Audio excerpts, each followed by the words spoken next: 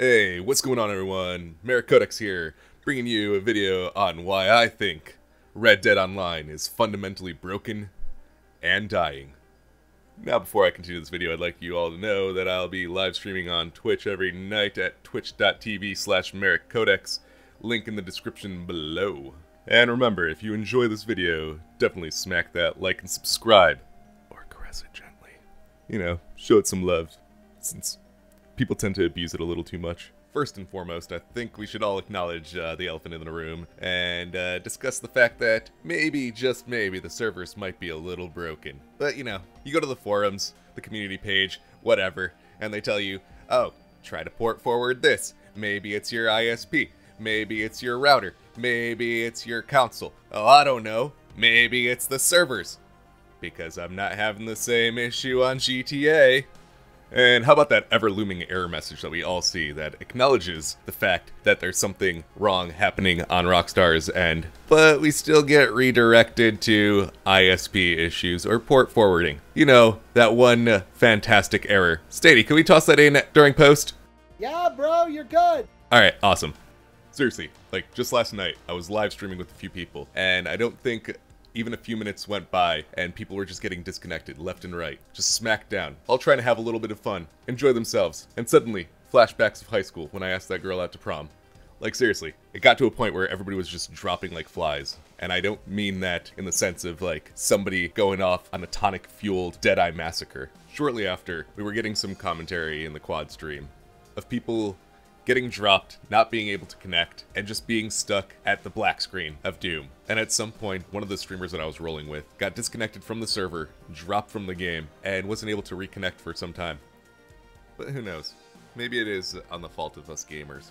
Maybe it is on the fault of our few $100 routers. Maybe it is on the fault that we don't know how to port forward after looking at step-by-step instructions on the YouTubes and on the forums. But then, once we're at our lowest and our darkest point in our gaming, you know, that point where we feel like we should be listening to Hawthorne Heights in a dark corner, suddenly, a moment of salvation, a bright light at the end of the tunnel. We can connect once more. And then lag. Unfortunately for us, this isn't any normal lag. This is lag of a new breed. A lag developed by scientists, mutated and modified, and sent out against humanity. Let me just paint a picture for you. So, you're running around, you got your bolt action, or your varmint rifle, you know, whatever you see fit, and you see somebody in front of you, and you decide that, hey, I'm gonna drop this person. So, you know, you line up your shot and everything, and you tag them. You get the hit marker, and you see them drop. But then, you know, a few seconds later, they rise from the dead, like Jesus himself. Except this time, he's coming back with a vengeance. And a couple bullets with your name on them. But once you finally get past all of the connection issues, and the lag, and finally get into the game, you still have to deal with players dropping and the auto balance in PvP. The auto balance is so horrendous, though I suppose it's something that us gamers have to endure. It's a necessary evil in all online games, until it separates you from your party. You know, you're exploring with your posse on Red Dead Online. You decide that maybe you guys want to just roll out on some PvP.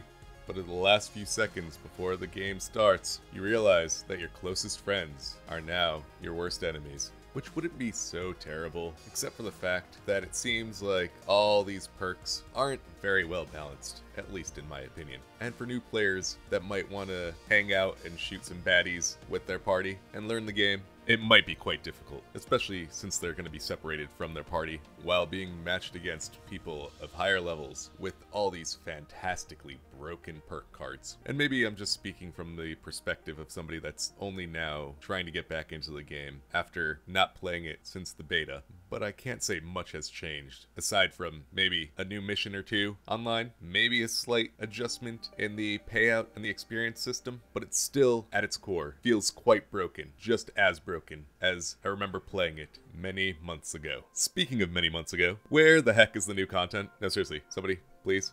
I'm still dragging my hindquarters around hunting and fishing and occasionally going into PvP, but still trying to avoid PvP because that on its own is a monster I do not want to deal with.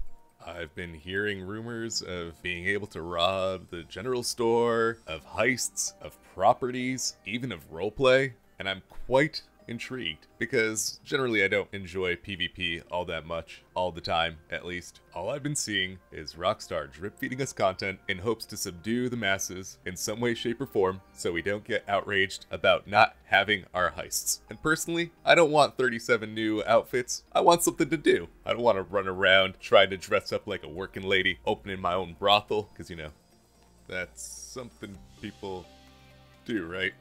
Aside from the poker, I want content, darn it!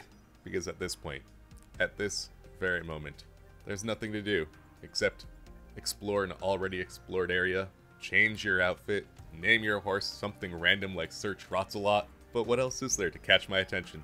At this point, I think I'm just gonna go back to playing Elmo's Alphabet Adventure.